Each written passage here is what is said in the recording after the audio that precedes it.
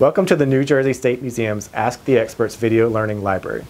My name is Jason Schein and I'm a paleontologist here at the State Museum and co-leader of the Bighorn Basin Dinosaur Project. In this inaugural season of the video learning library, we're going to focus on paleontology, or the study of ancient and extinct plants and animals. As any paleontologist will tell you, there are a lot of misunderstandings out there about our science.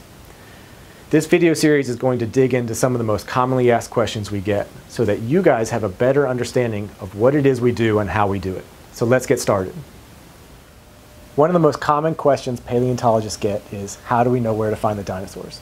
And after answering that question dozens of times over the years, I've realized that people actually mean one of two different things when they ask it. They either mean, on the entire surface of the earth, how do we know where to find the dinosaurs? Or they mean, once you get to a site, how do you know where to start digging to find the dinosaurs?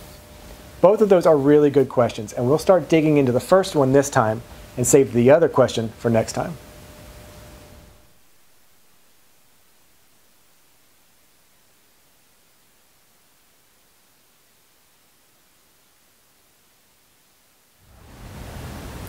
So how do we even know where on Earth's surface to start looking?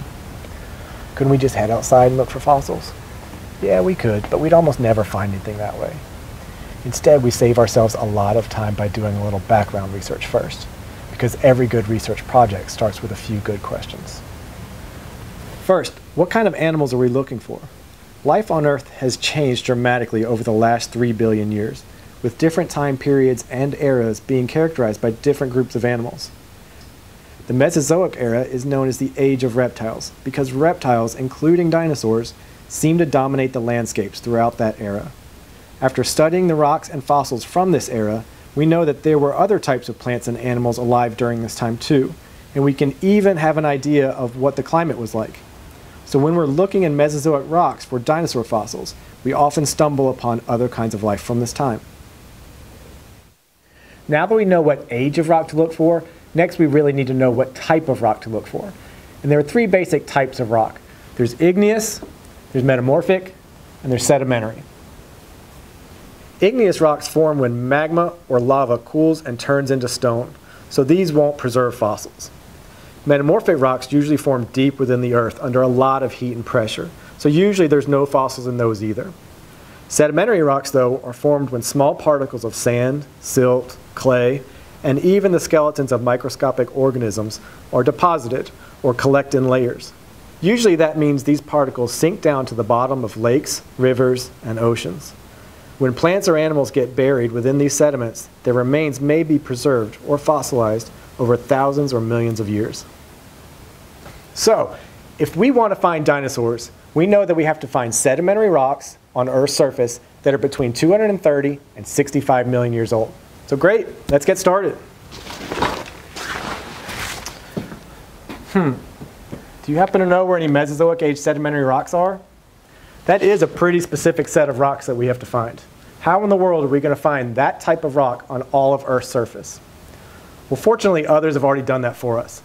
In fact, geologists have mapped the ages and types of rock over almost the entire surface of the planet. All we have to do is look at some geologic maps, like this one, to find those Mesozoic age sedimentary rocks we're looking for.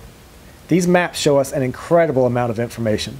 Each one of these colors and the patterns within each color band tell us the age of the rock and what type of rock it is. The maps also show us where faults are, areas where rocks are folded, and even volcanoes. Thanks to a little digging, we now know some general areas on Earth's surface where we could find dinosaurs. But once you get there, you'll see that these are still huge areas, sometimes thousands of square miles. Finding a dinosaur skeleton out here, even a big one, is like finding a tiny needle buried in a very big haystack. So how do you know exactly where to dig in the midst of all of that vast terrain? We'll have to dig into that question. Until then, let's head out to where the dinosaurs are. As always, thank you for joining us and keep digging.